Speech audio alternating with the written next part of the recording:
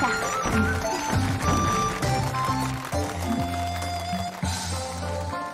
这么大的排场，还有 T 台，这简直就是 fashion show 啊！怀训秀是什么？就是很热闹的意思啊。哦。哎呀，为了这个比赛，我可是特意把喜鹊都接出去了，千万别让我失望啊！作为渊正王妃，你这次倒是很识大体嘛。我要是不识大体，你不就又会以为我和柳修文？吉时已到，比赛正式开始。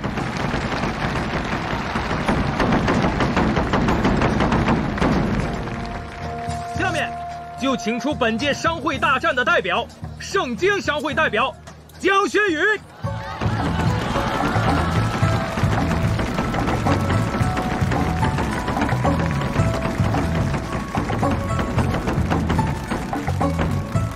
哇塞，老江星啊，今天还特意打扮了，真帅！真不愧是风流倜傥的疆土豪。你挡住我了！我，别跳！别挡我！真看跳也没用，就不让你看。接下来就有请本次比赛的另一位参赛者，其余商会代表其余王子柳修文。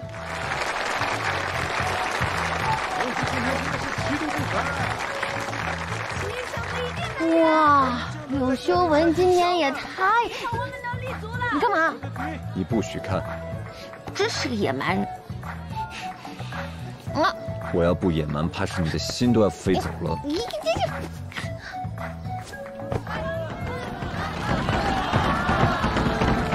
走了。真是。好，现在双方代表已经出场。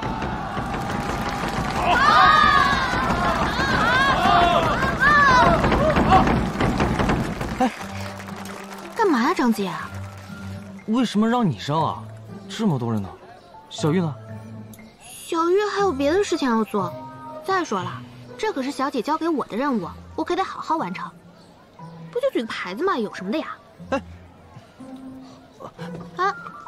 我不让你去，我替你去，我可喜欢举牌子了。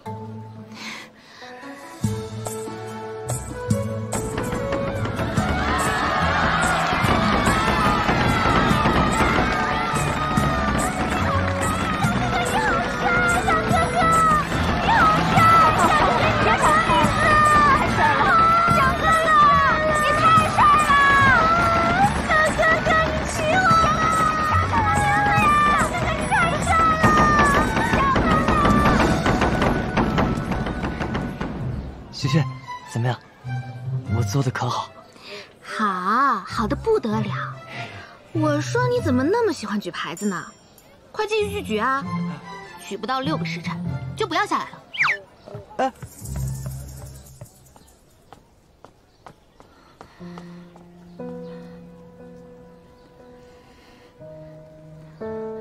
我过去一下。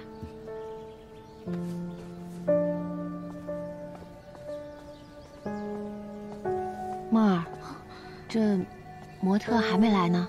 你是说展示之人吗？没有，他们到现在还没来，会不会是被其余人暗算了？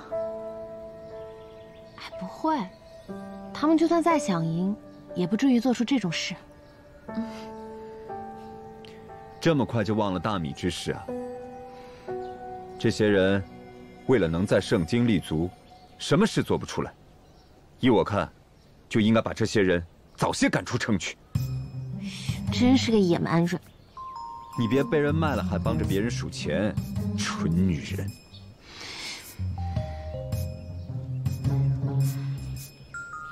都什么时候了，两位就先不要瞪眼睛了，比赛就要开始了。说得对，我想想，你说缺几个人来着？好像是。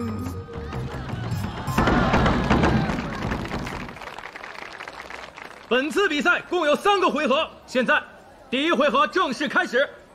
这次的第1项比赛就是制造成衣。哦，嘿嘿，这可是江轩与江公子的拿手绝活，我们圣经赢定了！我们赢定了！赢定了！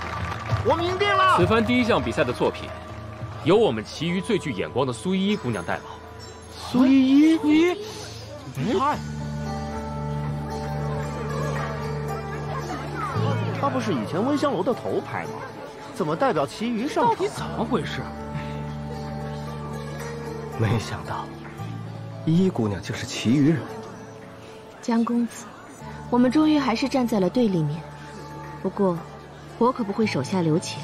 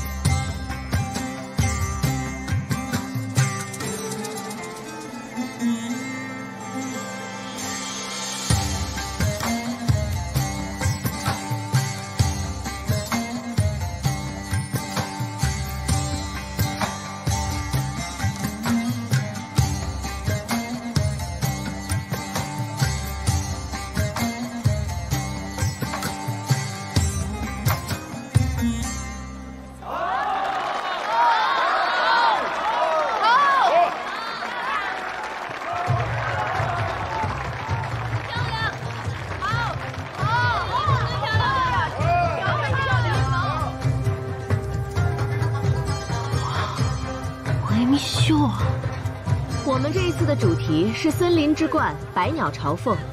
我们使用了其余的云雀，还有孔雀的羽毛作为点缀。小姐，快些，来不及了！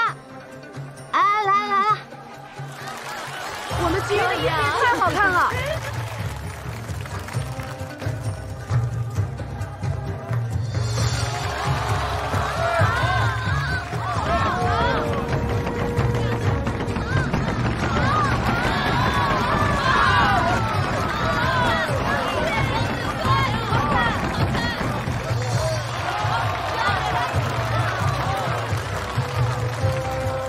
我们用的是最珍贵的灰狼毛，以示其余最自然的风貌。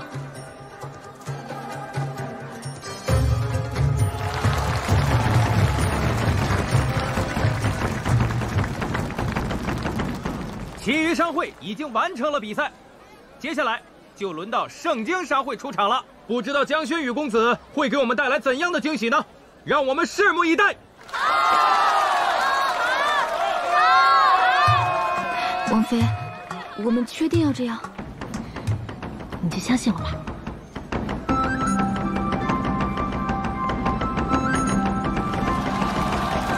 喜鹊和小玉，他们居然……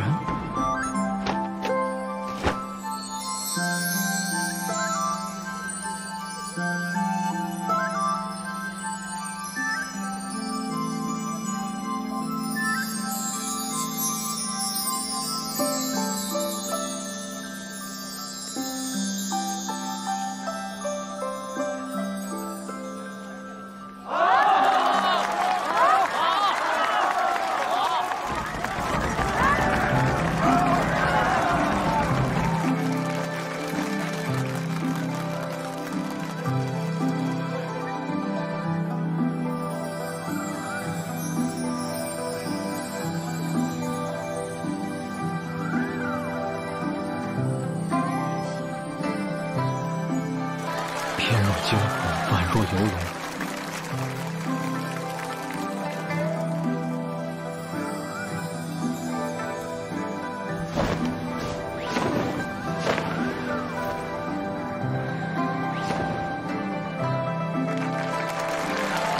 贵妃在世，也不过如此。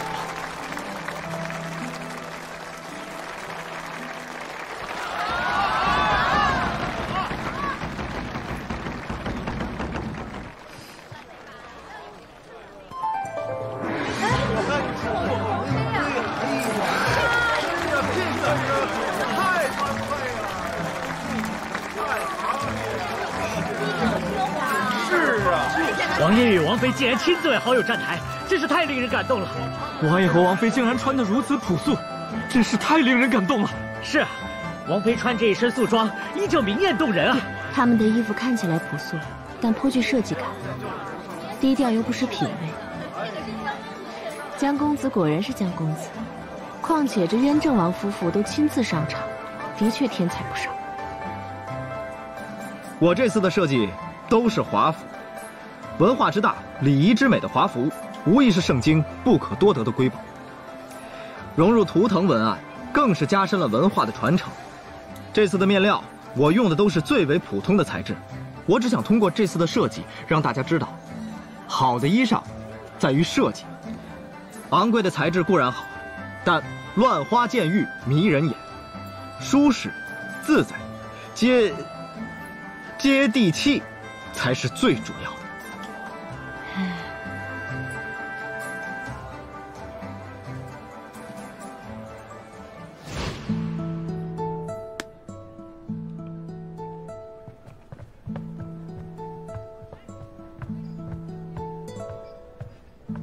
小江，比赛准备的怎么样了？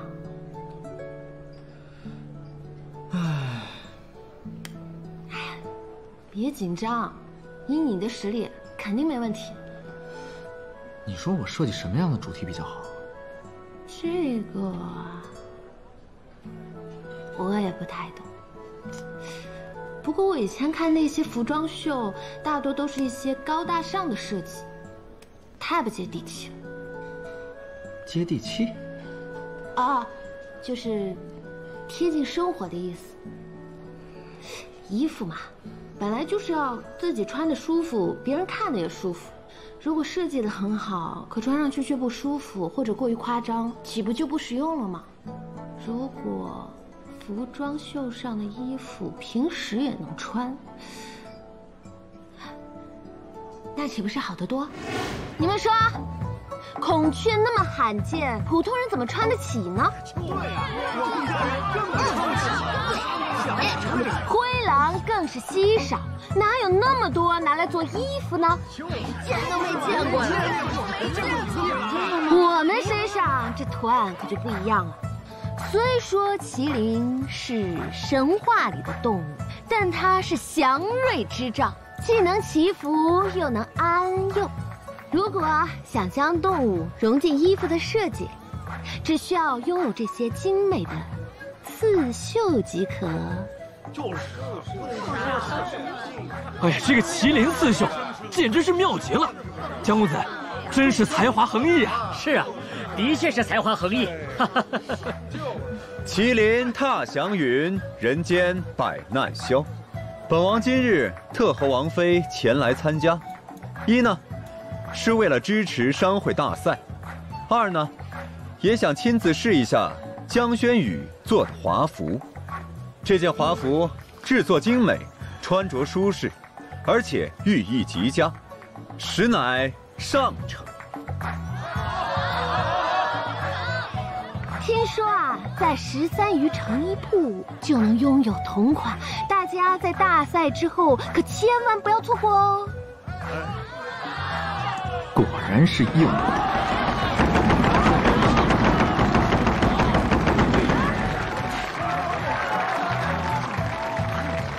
少主，你早就注定的事，又何须介怀？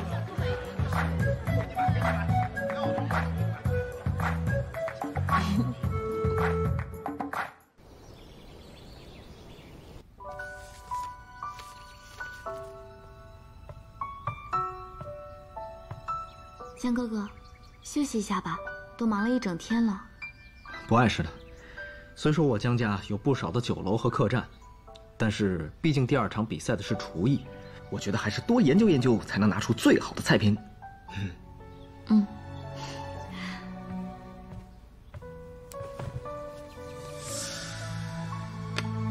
明女士来帮助夫人，我凭什么相信你？夫人不要多虑，我曾家道中落，后遇江公子得其赠金，方才脱困。这倒是江哥哥会做的事。既受人恩惠，此番特来报恩。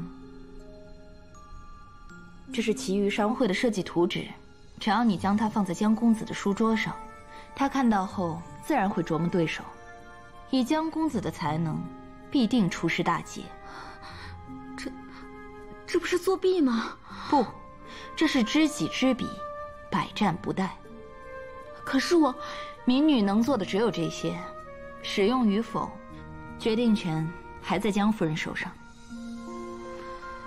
如若江公子拔得头筹，那功劳自然是江夫人的。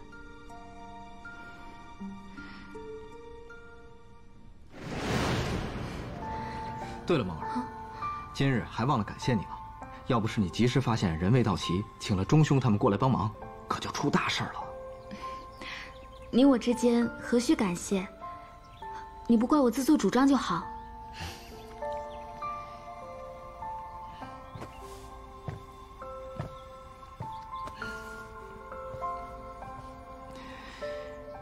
今日的功劳有你一半，所以我准备了一件礼物给你。礼物？闭上眼睛。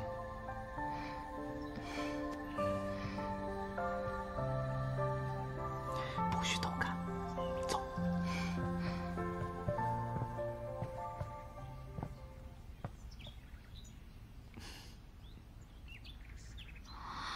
哇，真好看！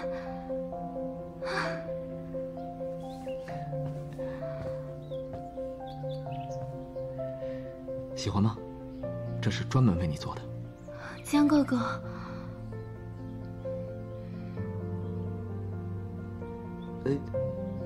怎么了？不喜欢吗？梦儿很喜欢。那好，那江哥哥答应你，以后时常为你量体裁衣，好不好？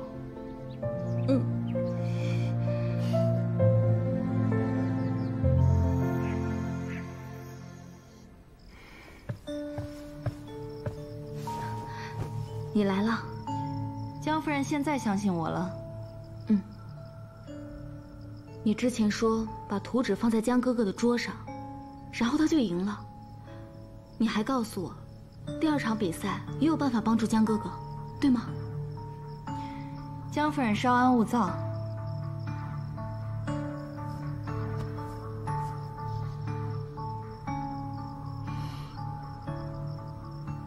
这是什么？这是来自其余的香料，加在任何食材里面都能增加口感。你只需找时间把它加在江公子的锅里，便胜券在握。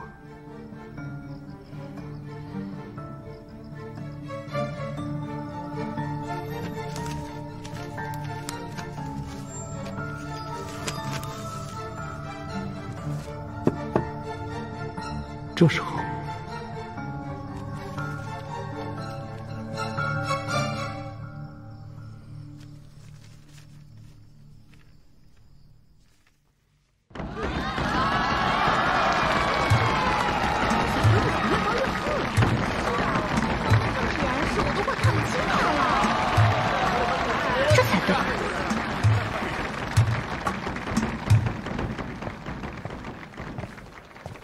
好，第二回合正式开始。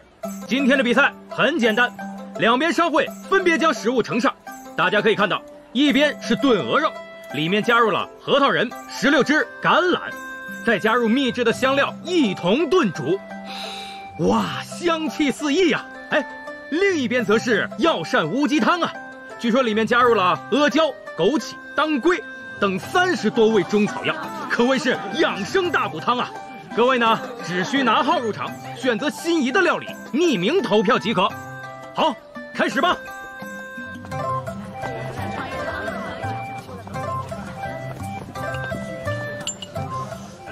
哇，这么热闹，有很多好吃的。走，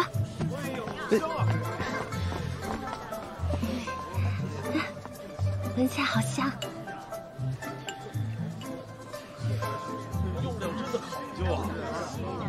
好喝啊，你试试。我不喝。啊，你尝一下嘛。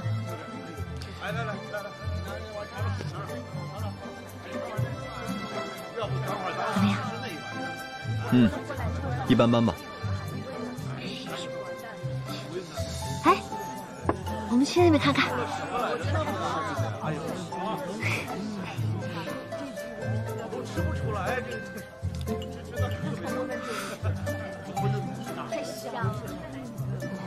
好喝啊！唐梦说，老姜做的是乌鸡汤，那估计就是这个啦。哎呀，这老姜，人长得帅，有才艺，会做衣服，还能煲汤，简直就是绝世好男人。来，你尝尝。这不是他包的。啊？江家旗下酒楼大厨那么多，哪用得着他亲自动手？再说，不就是煲个汤吗？能有多难？今日赛后，本王就让你看看我的厉害。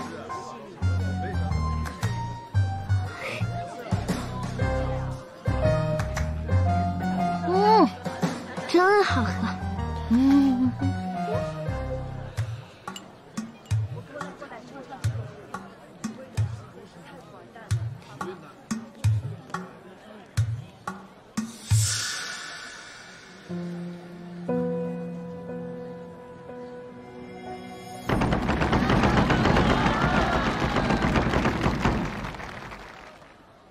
投票结束，下面公布比赛结果。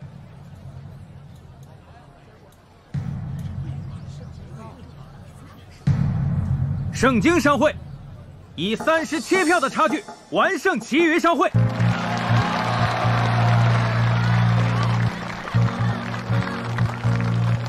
怎么会差这么多呢？难道是说，这其余的东西进了盛京以后就变得不好吃了？不对，这道乌鸡汤，本王曾在江氏四处品尝过，并不是今日这番味道。你是说，你这个伪君子，你们盛京商会装作一本正经，其实是用下三滥手段取胜的。你凭什么这么说江哥哥？梦儿，这位爷，你说在下使用了不良手段，不知所谓何意啊？这道乌鸡汤是你做的吧？我都品尝过了，这里面含有阿芙蓉。阿芙蓉是什么？怎么回事啊？诸位，不可能的，阿芙蓉有毒，我们怎么会放在里面？一定是阿芙蓉的味道，在食物里放入阿芙蓉会让人上瘾，所以大家觉得你的食材才好吃。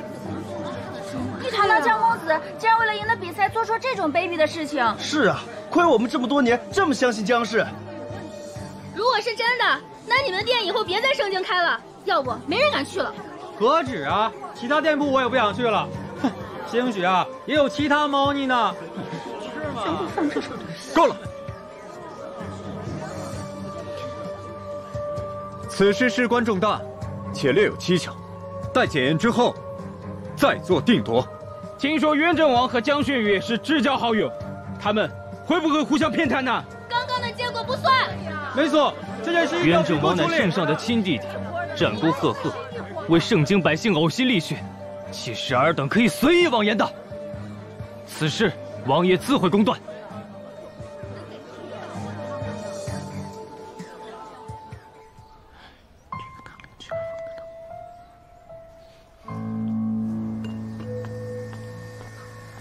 王爷，经查验，汤渣中确实含有阿芙蓉。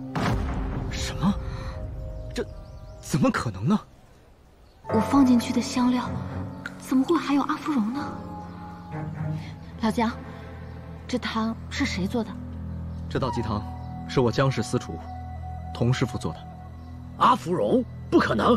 我烧了几10年的汤，绝对不能放那玩意儿。童师傅莫急，你的为人江某知道。只是你回想一下，在这期间，可否有外人进出过？我们聚龙楼的厨房有小厮看着，全程未有外人进入啊。那会不会是你府内之人？我与江公子相识数年，亦相信此事定有冤情。不过现在外面民怨四起，还是尽快有个定论才好。本王相信江兄不可能做这样的事情。汤中有阿芙蓉已是事实，既然不是江公子做的，便要将他身边之人一一审问。此物确是在我聚龙楼中发现，这是我江某的疏忽，无论结果如何，我都欣然接受，毫无怨言。张继，属下在。传本王的话，剥夺江轩宇的参赛资格。这场比赛，其余商会获胜。是。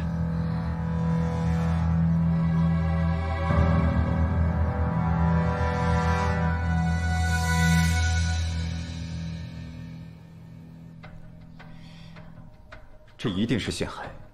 江兄表面顽劣风流，实际上是最重情重义、光明磊落的，怎会稀罕用阿芙蓉这种东西？我也知道，可问题是，谁会陷害他？王爷，靖远王来了。五妹，皇兄让我来传话，这次圣经商会第3场，由你来接手，代表圣经商会来参加。皇兄为何如此安排？你是王爷，又是江轩宇的挚友，如果赢了这场比赛，不仅可以稳定民心，还可以为江轩宇平反，这是最好的安排。可是我对商贸并不精通，如此安排，我怕难以胜任呢。五妹啊，你可知现在圣经商会人人自危，都不敢和江氏产业有所牵连，纷纷表示不来参加。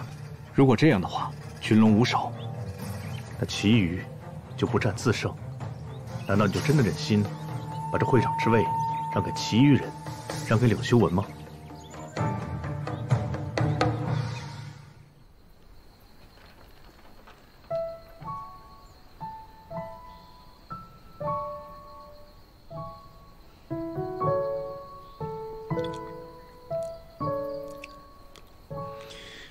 本王如此神伤，你竟不为所动，还在这里吃零嘴。张嘴。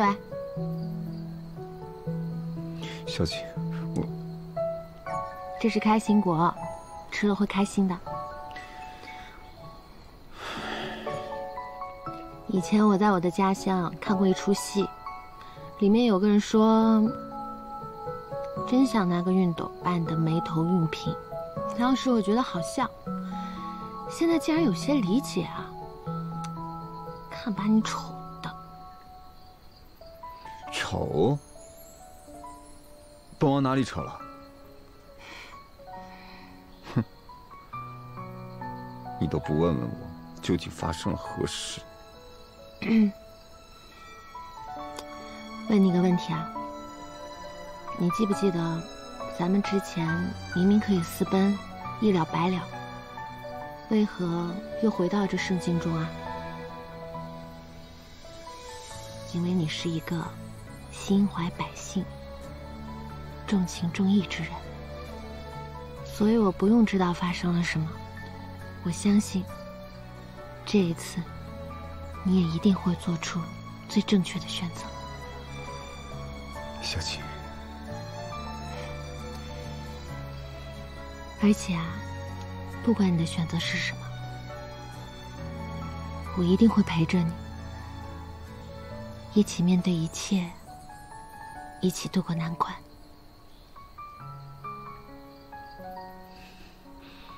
好。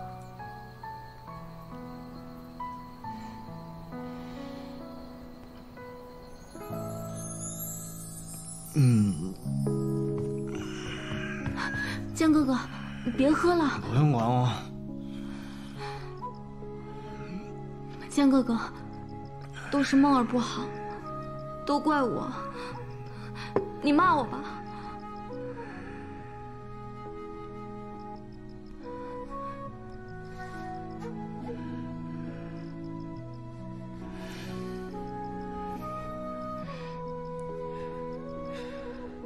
以前我爹总是骂我，说我在外风流，败坏江氏名声。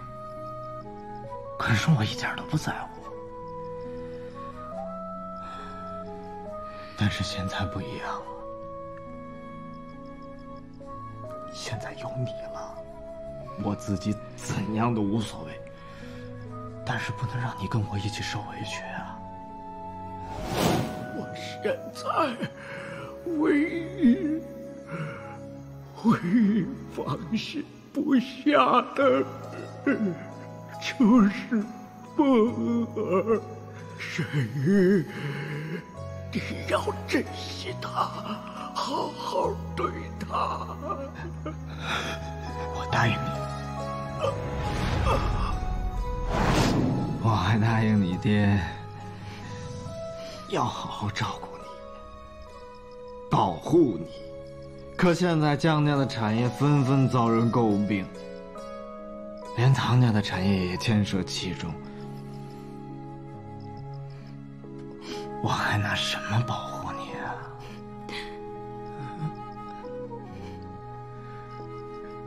是我连累了你，梦儿。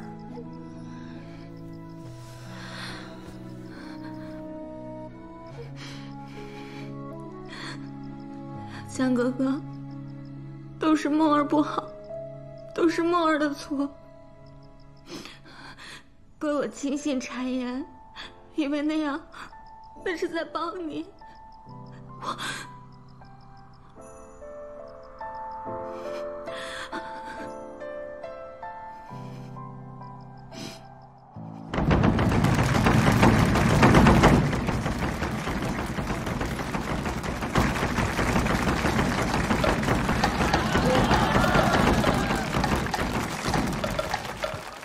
现在盛京和其余的战绩比是1比1，那么这第3场比赛就尤为重要了。本次比赛的主题也是一直压轴的最后才出场，那便是经商。规则很简单，本金100两，谁能在3日之内赚到更多的银两，就算谁赢。今日筹备，明日起算。本王还以为是什么比赛，原来就是多赚些银两。不过您是堂堂王爷，怕是没有缺过银两吧？自是比不过您其余王子，什么苦都吃过。吃苦的好处，便是懂得生财之道。本王自有办法，不劳您费心。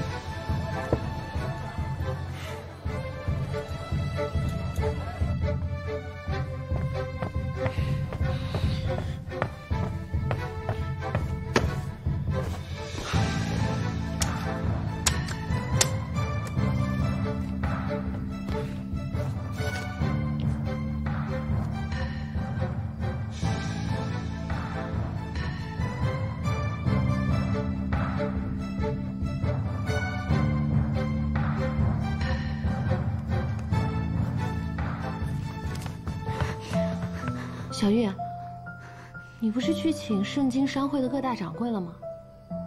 人呢？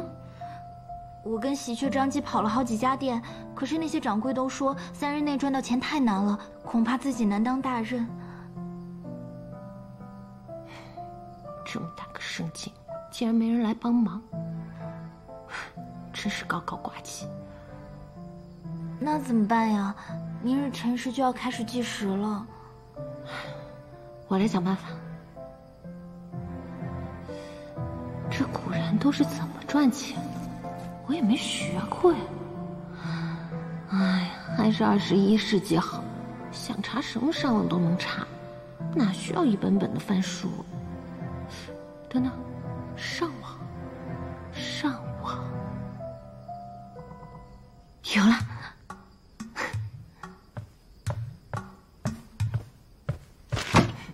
我有办法。你们商会那边进行的怎么样了？我找了城里最好的赌徒，将100两拆成5份，日历4场，历叠历，3日之后收益可观。很好。盛京商会那边我已经找人打点好了，让他们告诉其他掌柜的，对此事避而远之。这样，钟无媚就没了帮手。这次我让他一败涂地。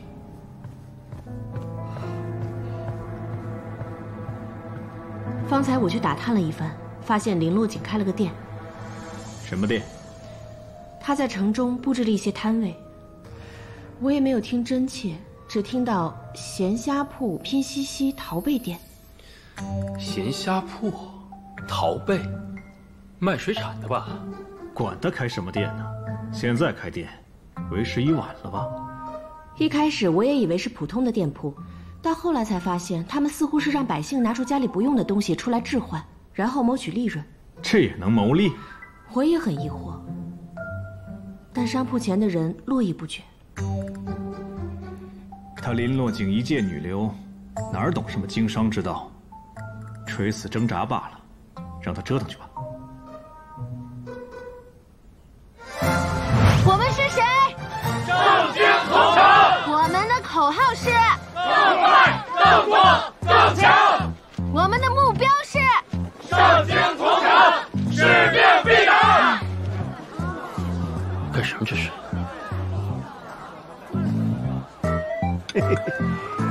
我上一次在家里啊打碎了一个瓷盘，在这儿找到了一模一样的，太好了！这下老伴儿不会再埋怨我了。这个瓷盘是前几天有一家人拿来换的，没想到还遇上有缘人了。啊，这与我儿时的玩物十分相似。小木匠，把这个给我包起来。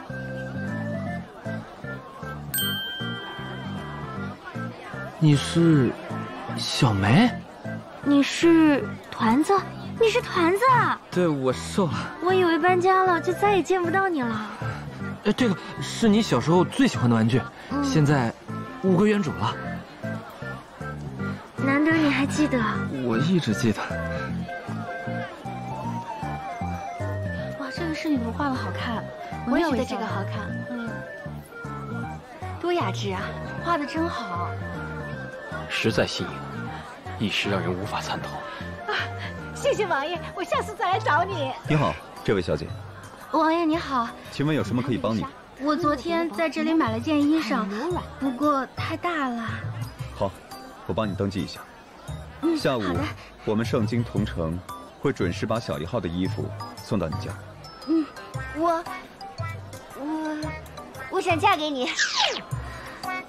不好意思，本王已有妻室。我可以做妾。不好意思啊，我们没有这种服务，请不要骚扰我们的客夫人。下一位，有什么需要吗？渊正王都亲自出马了，有点意思。少主，我们需要做些什么？现在比赛的最终结果就在我手上。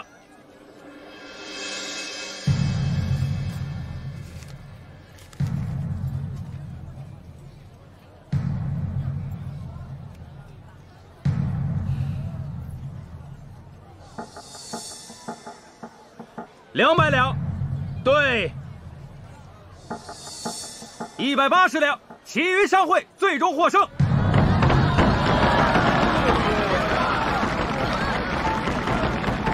我果然不是个什么料。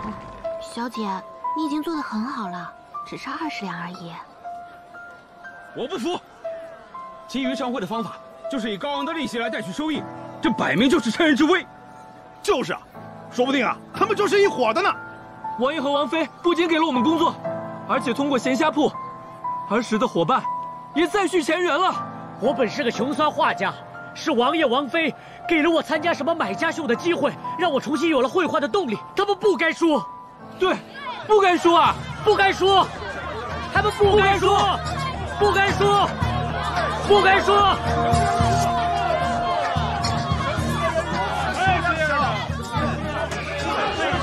王爷，这可如何是好？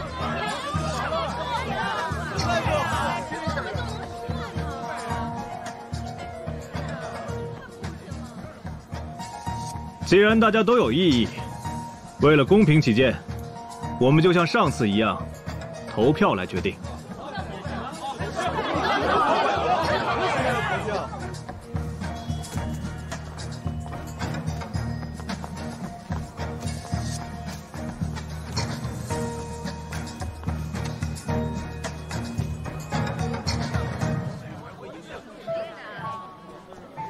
小景，我们已经尽力了，成败并不重要。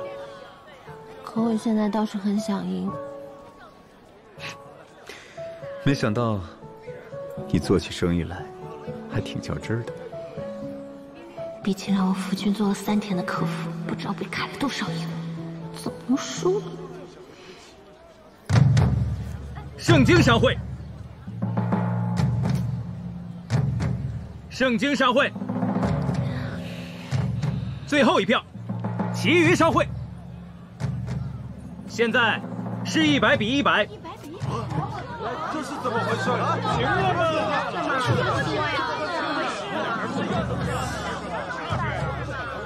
明明有这么多人支持我们，怎么一投票还是平手？既然是平手，那么还是按双方比赛的银两数额来决定。那么，我宣布。慢着。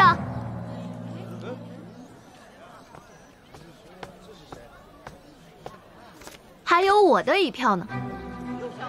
虽说比赛的内容是生财之道，不过这生财之道可谓是取之于民，用之于民。圣经商会的做法不仅让百姓们收益颇丰，更是拉动了整个圣经的贸易流通。如此一来，不仅为民，更是为了圣经了。所以这一票我投给圣经商会。好。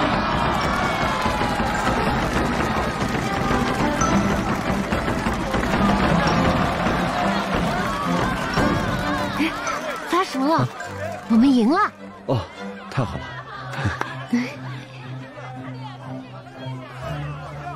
哎，小姐，你去哪儿啊？你先带喜鹊他们回去，我晚点回来。请留步。请问阁下尊姓大名？在下天意派叶晨曦。天意派？那他一定也认识小花花。只是小花花她……王妃，你怎么了？啊，没事，我是来道谢的。刚刚那一票，谢谢啊。这个手链，我只是选了我认为对的，不用致谢。总之，今天谢谢你，我们才能赢。不如请你到我们府上一聚。我还有要事，就不去打扰了。我们有缘自会再相见。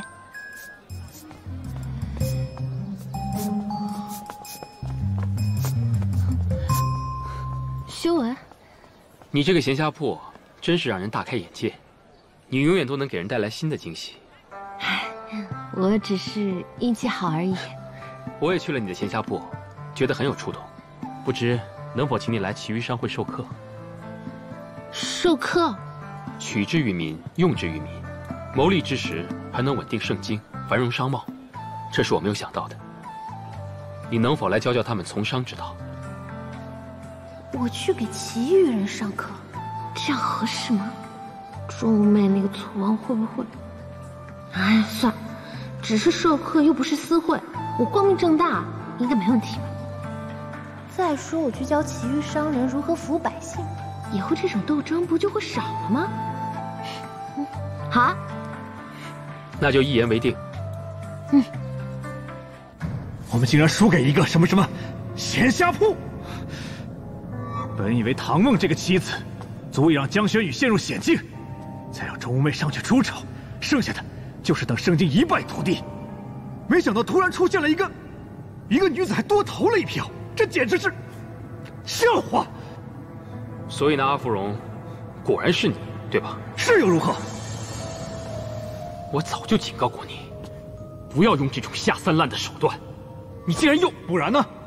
若不是我让他失去资格，让钟家一败涂地，你又怎么会有机会？你知道吗？如果你赢了这场比赛，对我们有多大的助力？刘修文呐，你知道我让你在圣经一步步立足，是多么不容易的事情。君子之力取之有道，此番惨败，只能证明你靖远王思虑欠佳。你这是翅膀越来越硬了，敢顶撞我！我就是想告诉你，日后你若再擅自做主，危害百姓，我一定不会善罢甘休。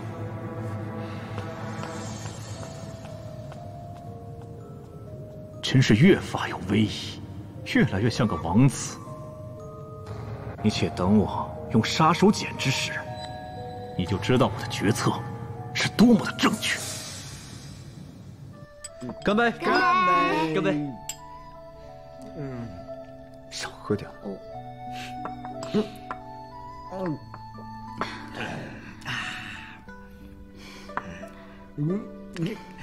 小钟钟，这次要不是你我，江哥哥，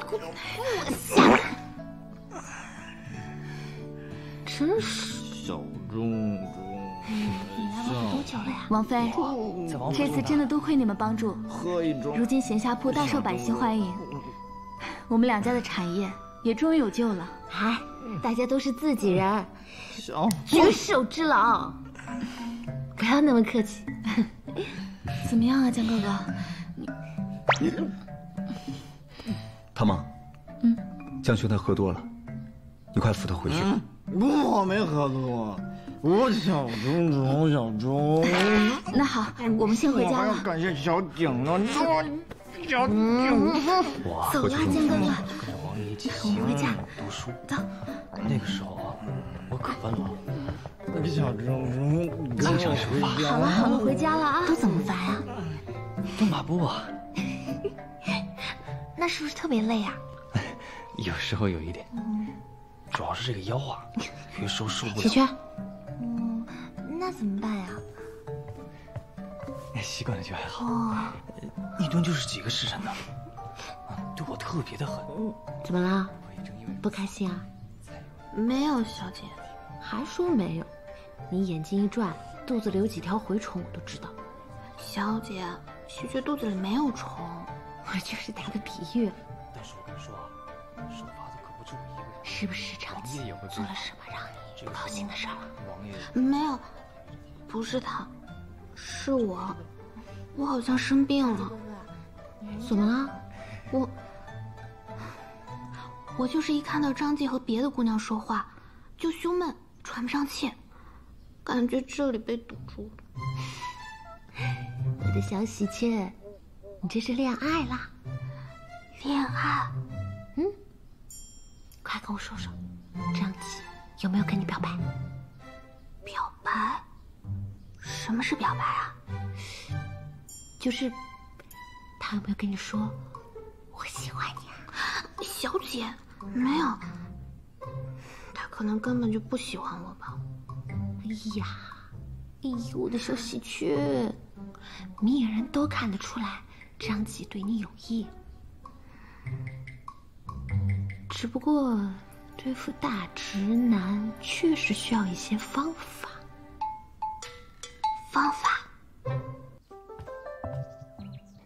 今天我就跟你们讲讲如何让男生先表白。第一招，欲擒故纵。欲擒故纵。你们俩现在已经很熟了，他已经习惯了这种状态。如果这个时候突然不理他，你觉得他会怎么样？突然，喜鹊，你不要这样，我的心好痛。你打我骂我都可以，就是不能不理我啊！我不能没有你，我爱你。我们在一起吧。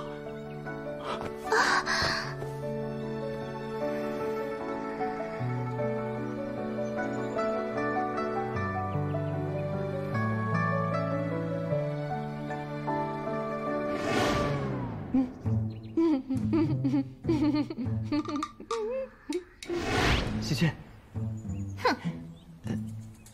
我是不是惹他生气了？这几天他都不理我。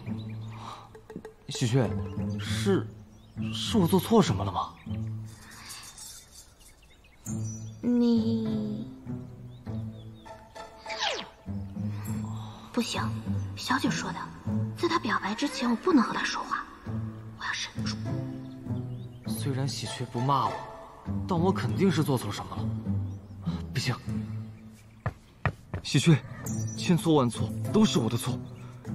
我去惩罚我自己，绕着王府跑50圈。你没消息前，我不会来打扰你了。不是，我不是那个意思啊！不应该啊，不是应该。王妃，是是不是我们的意思不够明确啊？我就知道他不喜欢我嘛。对。啊！哎呀，别哭了，我的意思是，他不是不喜欢你，这主要是他这个人实在是太慢热了。真的？别担心，我们还有第二招。第二招，争风吃醋。醋？我已经不喜欢你了，我要跟他走了。不，你不要跟他在一起，你是我的，喜鹊，我爱你。喜鹊，快去认识他，去。喜鹊啊，于公子，世界上最遥远的距离不是生与死，而是我在你面前，你却不知道我爱你。啊，于公子，我好感动啊！喜鹊姑娘，自从2个时辰以前第一次见到你，我就被你深深的吸引。喜鹊，请同我在一起吧！于公子，这就是传说中的表白吗？喜鹊，没错。还没反应到也不想去。我虽然爱慕喜鹊已久，但作为王爷的侍卫，不知哪日就会有危险，万一战死。这个于公子若是真能给他依靠，那我就心甘情愿祝福他。喜鹊，祝你幸福。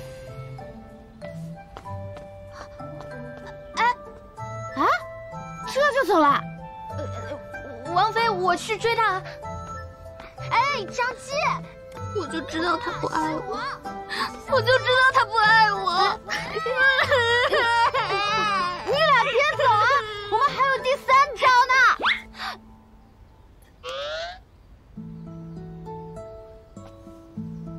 你干嘛？第3招是什么？抛弃夫君吗？哼，有些人自商会大赛之后，就不知道在忙些什么，多日来弃他的夫君于不顾。你说，该当何罪啊？哎呦，我有点忙。忙什么？追男人呢？你怎么知道？这是在你的床头找到的。若不是本王今日翻阅了一下，还不知道你林落锦要红杏出墙。什么红杏什么墙？我又不是为了我自己，我是为了……出大事了。何事啊？原来如此。喜鹊，你若真的中意张继，直接与他说便是。要不，本王给你们赐婚？不行，喜鹊是女子，怎么能如此主动呢？表白这件事本来就应该是男生先做，在我们家乡，表白那可都是要准备鲜花、气球什么的，你就这么赐婚，他们能高兴吗？可张继跟了本王这么多年，从未见过他有娶妻的念头啊。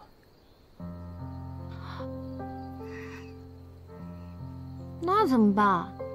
那总不能看着我们家乖喜鹊整天以泪洗面吧？以本王对张继的了解，他应该是在意他的身份。身份？他毕竟是本王的侍卫，随时都有可能有生命危险，所以才不敢给喜鹊你承诺吧。可我根本就不在乎啊！他要上战场，我陪他去便是。他若是死了，那我也不活了。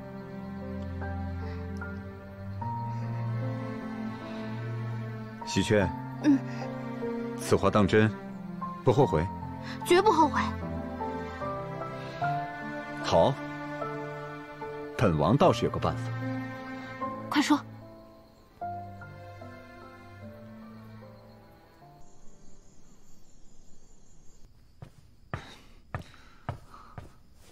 王爷，商会比赛的后续都已经打点好了。好，那你帮我去后院打桶水。啊。哦，好。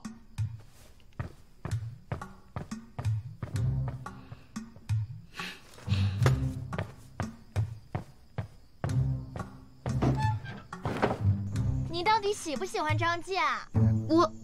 可他根本就不喜欢我。你要是喜欢他呀，你就要让他知道你的心意呀。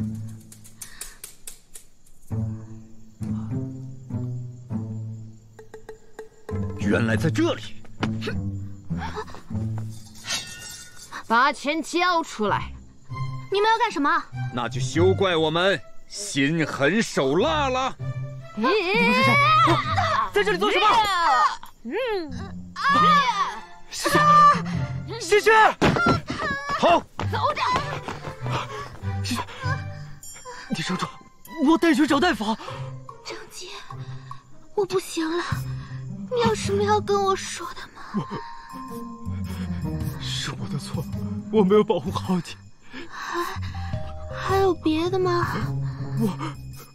我以后再也不让你生气了。喜鹊，喜鹊，喜鹊，你别死！我还有好多话没跟你说呢，喜鹊，我喜欢你，我喜欢你，喜鹊。你说了，你终于说了，你怎么不早说呢？差点就真被你气死了。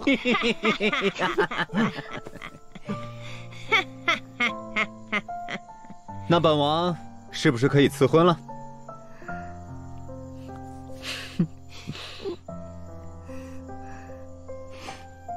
哎，不急。先谈恋爱再说吧。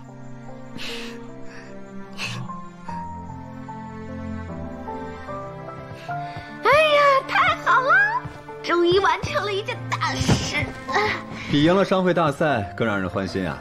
那当然了，输赢什么都是虚的，只有身边的人幸福才是真的。有本王在，你还不幸福啊？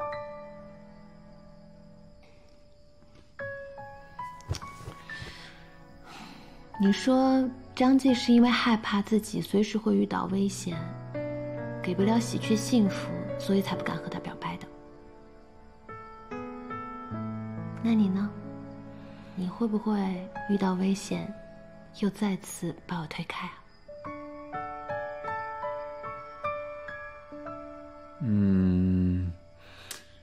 这个问题嘛，着实难倒本王。你敢？你要敢再把我推开，我就让你再也找不到我！哼！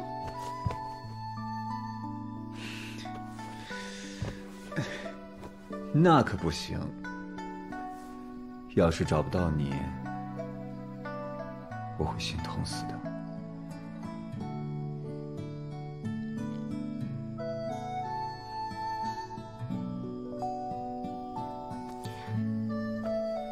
那你答应我，以后不管发生什么，你都要让我在你身边，再也不许推开。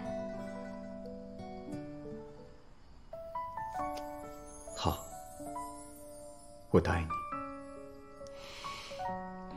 不过为别的男人忙活了这么多天，是不是该考虑一下为夫的幸福了？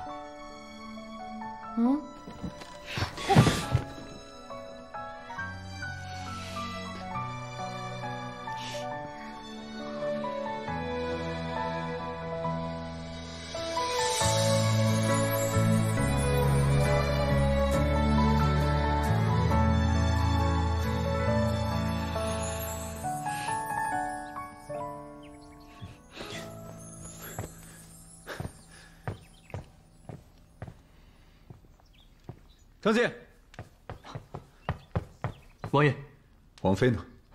回王爷，听喜鹊说，王妃好像在研究什么商务营销之类的东西，好像出门授课了。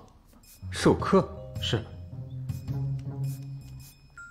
我知道了，你下去吧。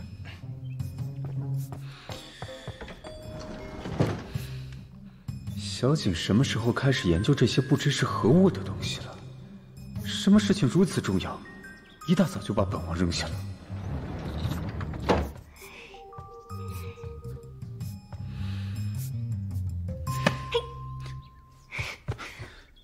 多年不见，你都不想我吗？你怎么来了？没有人跟着吧？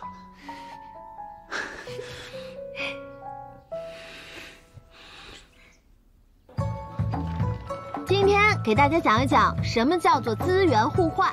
简单的讲一讲呢，其实就是你手上有我需要的东西，我手上正好也有你需要的东西，我们可以互相换一换。我们要灵活的运用自己手上的资源，大家可以先记一下。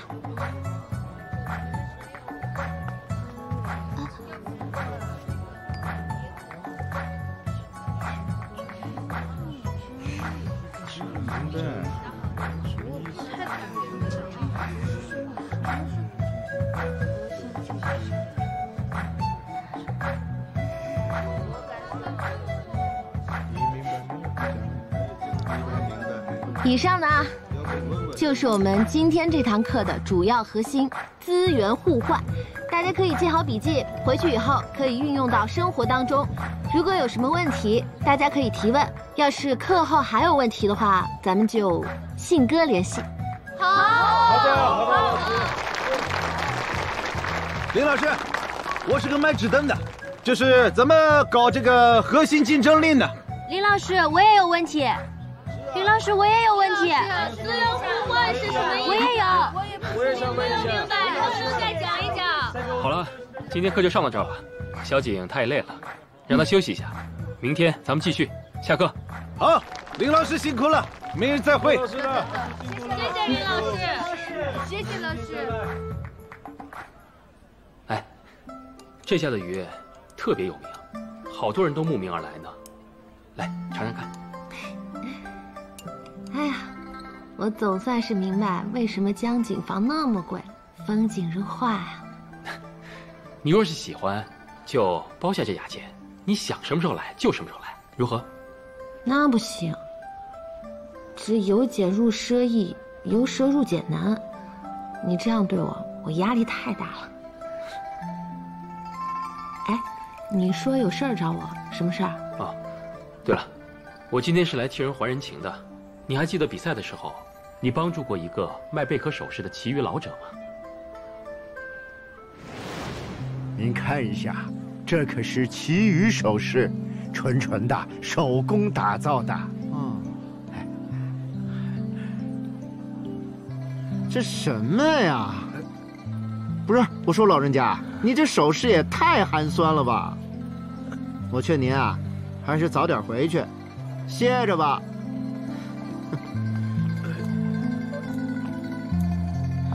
老板，这些我全要了。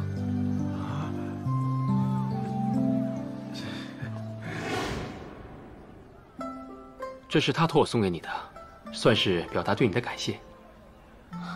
我看那个老者卖的都是些贝壳类的饰品，怎么会有这么精致的珍珠啊？送给你的自然是他多年的珍藏。那我不能接受，这太贵重了。珍珠虽贵，那也是易得，而善心却是难见难得。这是老人家的心意，又是他亲手所串，你就收下吧。那好吧，那你就替我谢谢老人家。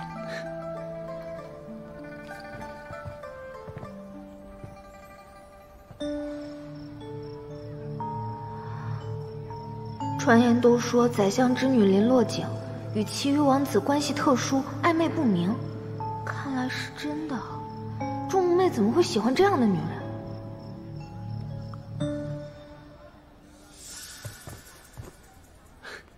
真适合你。看到你那么喜欢，那老者一定非常高兴。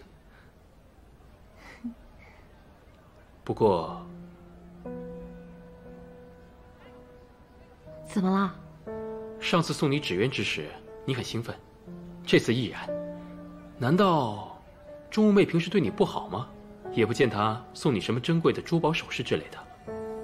没有，她对我挺好的。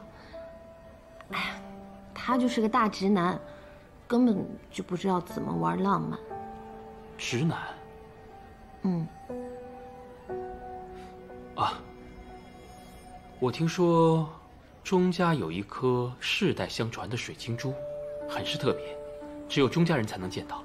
怎么，他没给你看过吗？还有这种东西吗？我怎么从来没听说过？钟妹也从来没提起过。我看你们平时特别亲近，还以为他给你看过呢。哼，是我多嘴了。哎，没事儿。哎，我们在一起之后就风波不断的，他应该是还没来得及告诉我这些吧。哦，我想也是如此吧。来，喝酒。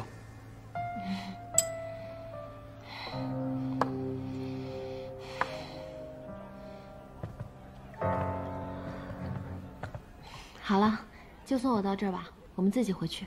好，喜鹊，小姐就交给你了。放心吧，柳侍卫。哦，不对，是王子。喜鹊一定会照顾好小姐的。小鱼，怎么让你去拿个东西拿那么久啊？还穿成这样。王妃，小鱼是怕别人说闲话，毕竟你是王妃，他是其余王子啊。我和修文光明正大，我们身正不怕影子斜，有什么闲话好让别人说的？哎，可是什么？好啦，大惊小怪的。那我们先走了。好。记得帮我谢谢那个老者。我会转达的，下次再约。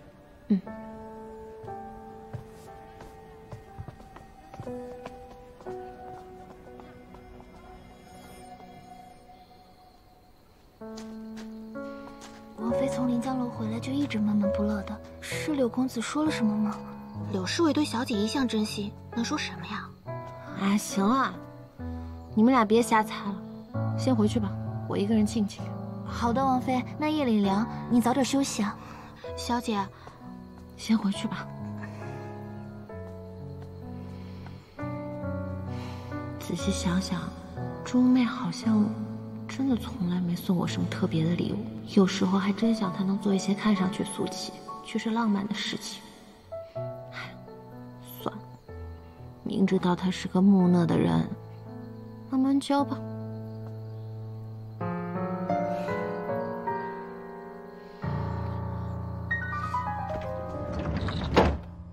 你谁啊？叶晨曦，你怎么会在这儿？你们在干什么？这个就要让你的渊正王给你解释了。你乖乖回去睡觉。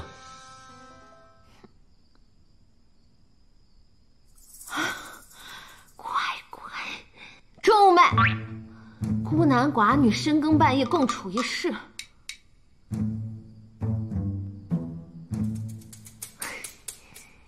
你是不是该给我解释一下？我们不是你想的那样。那怎么样？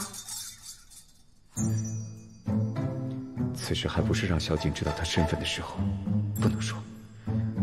我说，王妃，你可不要含血喷人啊！明明是你在临江楼和那个其余王子卿卿我我，现在反倒贼喊捉贼啦！什么卿卿我我？我和修文那是……修文就那么亲近，你可是王妃，怎可随意和其他男子私下约会，还接受了他送的项链，不是吗？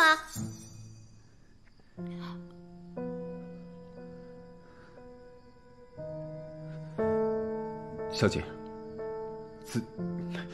叶姑娘说的可都是真的？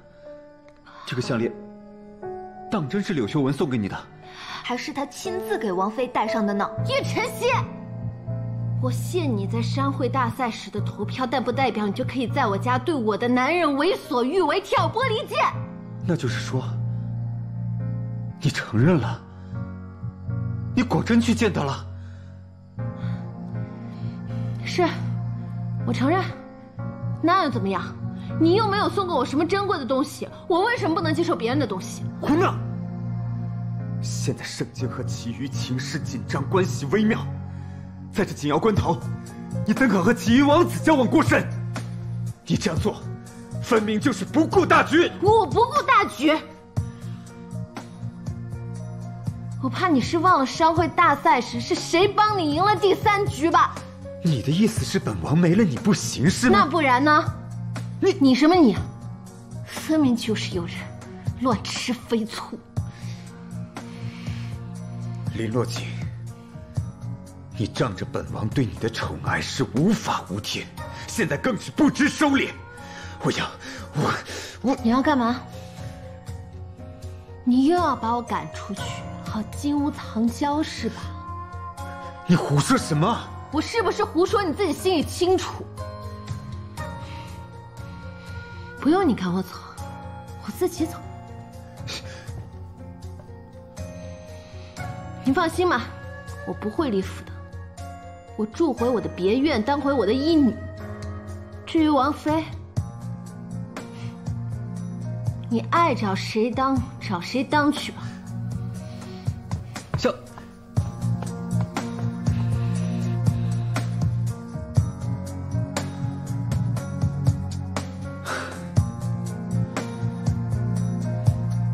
这下好了，这个局面是你想看到的。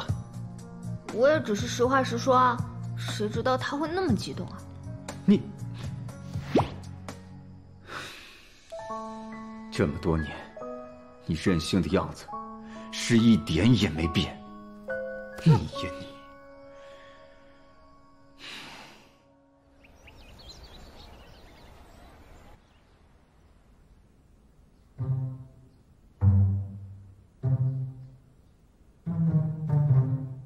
这个臭中妹，到现在还不给我道歉！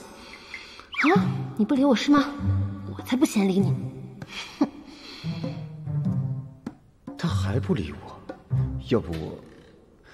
不行，每次都是本王先低头，这次是他不顾大局在先，本王又没说错，反倒是他说什么我没的他不行，本王怎么就不行了？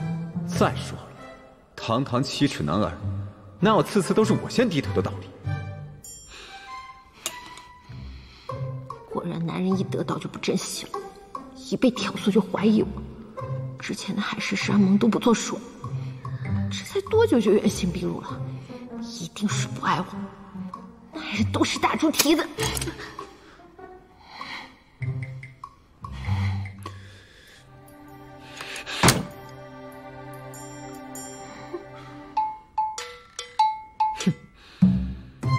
王爷、王妃，再生气也多少吃点东西吧。长进，你去告诉王妃，这早膳油盐不进，以后让后厨多注意些。啊？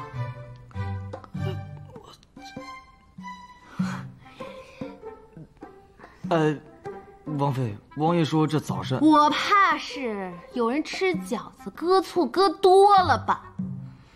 喜鹊，啊，去告诉那个王爷，他爱吃醋是他的事，以后我的饺子千万别搁醋。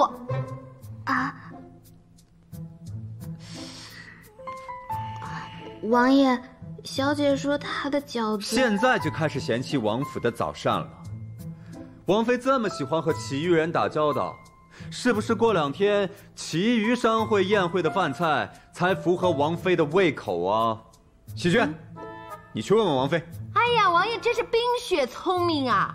没错，哪儿的饭我都喜欢吃，我就是不喜欢和醋坛子吃饭，尤其是你这个野蛮人！哼！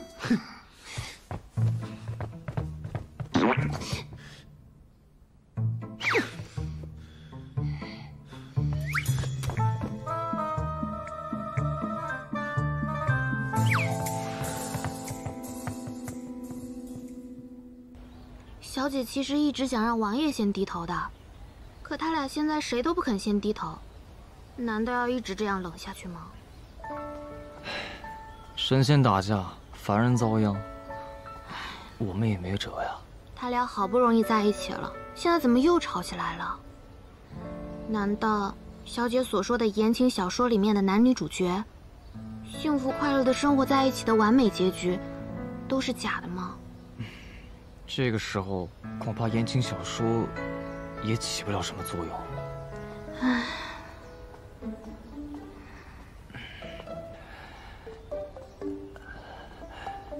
对了，我想起来了，之前我曾经听王妃告诉我，有一本叫做《绝世王妃》的小说，里面讲的就是两个人冷战的时候，助攻很重要。助攻？嗯，就像你先前表白那次。小姐和王爷就是助攻。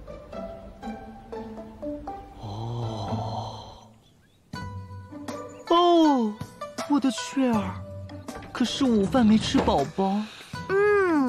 肚子饿。那我去带宝宝去吃好吃的好不好？好呀，亲爱的，你最好了，么么。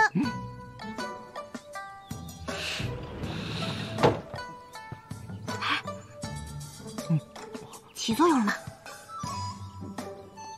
好像起了，那就好。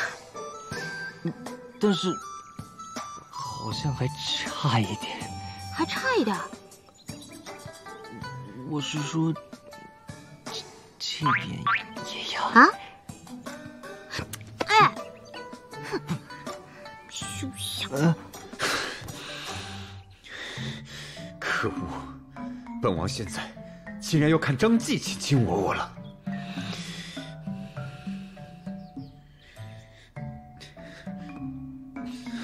昨夜小景就不在，今晚难道又要让本王独守空房？长夜漫漫，如何安睡？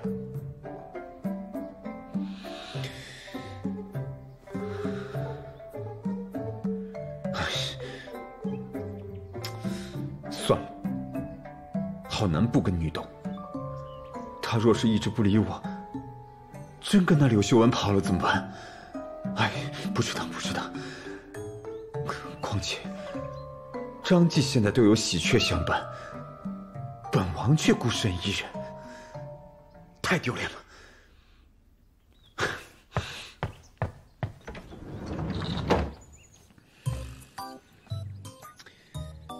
张继，王爷，喜鹊呢？回王爷，喜鹊去等王妃了。那王妃呢？王妃尚未回府。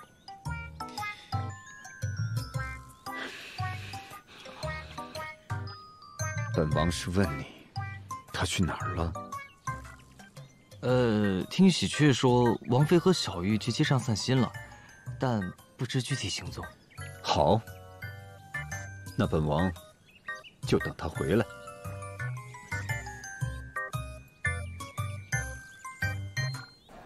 世界如此的美好，却如此暴躁，这样不好，不好！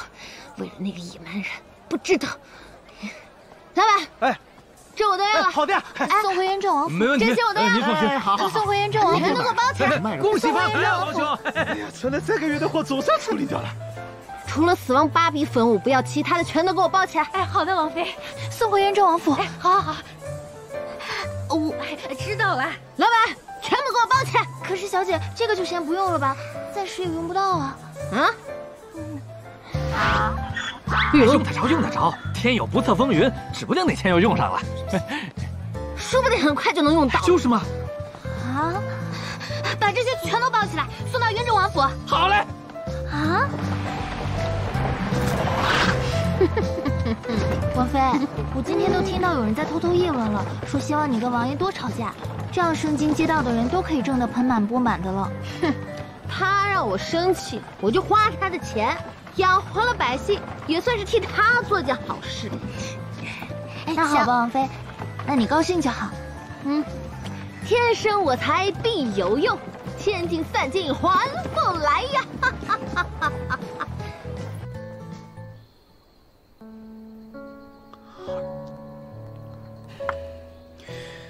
都这么晚了，怎么还不回来？